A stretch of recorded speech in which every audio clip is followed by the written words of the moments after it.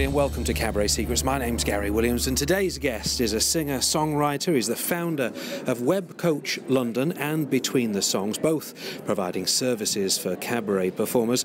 And you may recognise his voice from his own YouTube channel, Behind the Mask. Marcus Reeves, welcome to Cabaret Secrets. Hello, thank you for having me on, Gary. Here we are at the London Cabaret Convention. It is. I've got the right name, haven't I? Yeah, it's very exciting. There's all sorts of interesting people plying their wares. We've had some burlesque-size, I think it was called. I managed to avoid that. I went and got a cup of tea. I had a glass of wine and some spaghetti instead.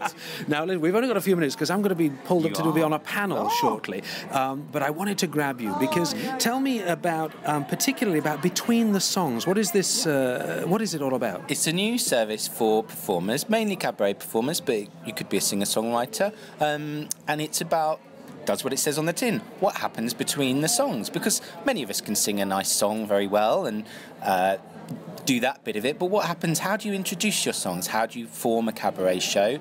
How do you remember your lyrics? What do you wear? How do you find an arranger or a musical director? How do you find a web designer? All of those things. So on stage or backstage. So it's because you're quite right. I mean, we've all met lots of people, and we know lots of people who are lovely singers, beautiful voices, and they sing so well. But that's just the very beginning of making a cabaret, isn't it? Exactly, because, you know, cabaret has become a catch-all term for all manner of things. You might be a comedy artist, you might be a poet who likes to sing. But making a show is very different from just standing up and singing a bit of Andrew Lloyd Webber in a nice frock. So, yeah, you might be an emerging performer who's got lots of ideas and doesn't know how to bring them together, or you might be an established person who wants to try something new. And I think it's often very helpful to have someone to bounce ideas off, to tell you where you're going right, and applaud you for that, to maybe send you in a different direction if you're not. This is what people, when I first started, used to call act doctors. Aha! You heard of that phrase? I've heard of theatre doctors, but not act doctors. An act doctor, yeah. I remember a friend of mine, when I first, 20-odd years ago, you know, and I was really struggling for direction. I was working in the clubs and doing whatever, I could get. And I really, really desperately wanted someone who knew more than I did to come along and look at my act and say, like, okay, here's some direction, just to direct me, guide me. Because I didn't know everything I was doing. I was just making it up as I was going. There was no school, there were no books, and there were no classes, and I couldn't find any, because when I was there, in that situation, the act doctors had long since gone, because they were around 40 years ago, you know. So what you're providing now is an invaluable service, I think. So this is a one-on-one kind of service. Right. An hour-long session. What I always say is, people say, "Oh, are you a singing teacher?" No, everything but, basically. I don't claim to be a singing teacher. So yeah, we'll meet up for an hour.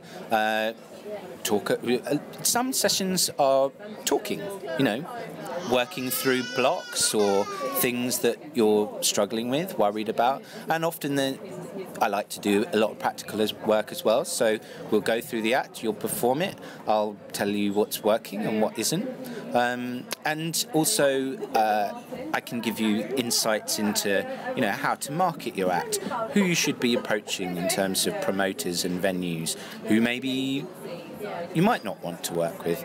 All sorts of things, insights that I've gained through my years in the business.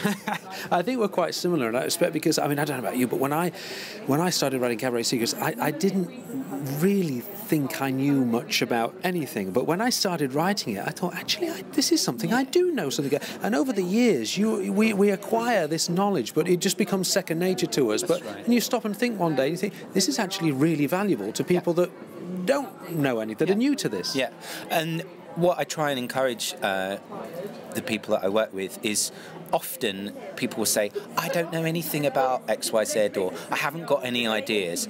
Often the opposite is the case. What most people have is they know what they like and what they don't like. Sometimes they know what they're good at and what they're not good at. That sometimes takes a bit more work. But yeah, I think if the world that we move in, you've got to be pretty resourceful and focused and have your finger in a lot of different pies, as I think we both do. So often we all know things, but sometimes it takes a bit of reminding what you know from an external source. One question I've got for you: if you're working with somebody and you say, "Okay, perform your show for me," I think I'd be able to do that now, but years ago, I just couldn't have done that to a person, sort of in an audition sort of situation. I would have been embarrassed. Yep. I would have felt intimidated, but also in cabaret, the audience reaction can be a really integral part of it. And when there's one person sitting there with their arms folded, watching passively, it's really hard to do. How do you help people feel able to perform for you? That's a difficult question. Usually through several cups of tea and quite a lot of cajoling. My attitude, I've always tried lots of different things. I originally wanted to be an artist and a rock star. Haven't achieved either of those, but I've tried lots of things along the way. I've been a puppeteer, I've been an actor, I've done this, that, the other. And if I hadn't tried those things, hadn't just done them, given it a go, I wouldn't be where I am now. So to me, it's almost the opposite way round. If you can't do it for one person in a living room with their arms crossed, in many ways, you need to get beyond that to be able to successfully do it in front of a room full of people. That does take a lot of confidence and experience, doesn't it? I couldn't have done that. I was doing it successfully to an audience. Yeah. I remember my ex-boyfriend, husband, he's a director, and he would say to me, "Oh, let's just try that thing." And I said, "I can't." I just feel it just seemed ridiculous to me to do it just for him, and yet I would do it, successfully in a room full of people. I think it reminds me of my days as a life model. When the first time I went to a life modelling session, I thought, oh my God, I've got to take my clothes off. And I stood there and felt very self-conscious. And for about 3 minutes, I was really blushing and felt awful. And then thought, oh, actually, it's fine. And my attitude is, once you've done it once, there's no reason you can't do it again. It's always tricky, but at the same time, you have to ask yourself, how much do I really want to do this? Is it just a hobby? Do I want to do it as a profession? And when I say what will I have to do to get to be where I want, I don't mean having to get jiggy with Simon Cowell or something like that. Heaven forbid. You mean roll your sleeves up and just get on with it? Yeah, you've got to, because in the world we move in, there's going to be someone else who may not be as good as you, may not be as good looking as you, who will be able to just go, yeah, fine. So you've got to. People come to me a lot for help with the chat, the patter. It seems to be the biggest stumbling block that people have. How do you help them get a handle on that? You've got to be really clear about what it is you're trying to say. I've got several do's and don'ts about what I think you should and shouldn't say. Ooh, giving away the secrets. Well, one thing that I always say is context, not content. I'm sure we've seen plenty of singers. This is more of a problem for me with singer-songwriters. They'll tell you the name of the song, they'll tell you what the song is about, and then they'll sing the song. So they're basically doing the same thing twice. To me, it's more interesting to hear why they wrote the song, who the song is about, as opposed to what the song is. We don't need to know that, because that is the song, that is the performance. So things like that, being clear. Sometimes you might have a list of 18 things that you want to tell us about this wonderful song that you've written or means a lot to you because you played it at your granddad's funeral.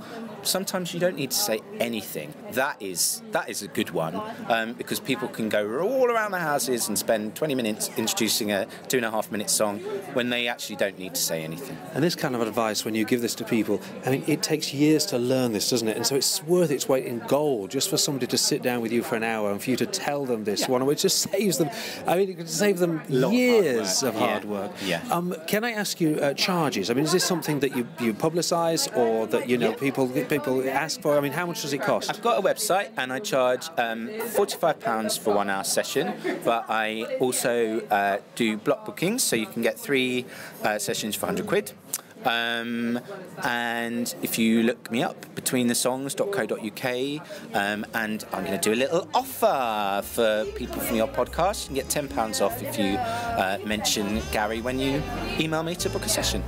I'm going to book it myself. Thank you so much for talking to us today. No problem. Thanks for having me. Thank you for listening to this Cabaret Secrets podcast. If you've got any comments or questions, please visit cabaretsecrets.com, where you'll also find details of the Cabaret Secrets book, an indispensable guide on how to create your own show, travel the world, and get paid to do what you love.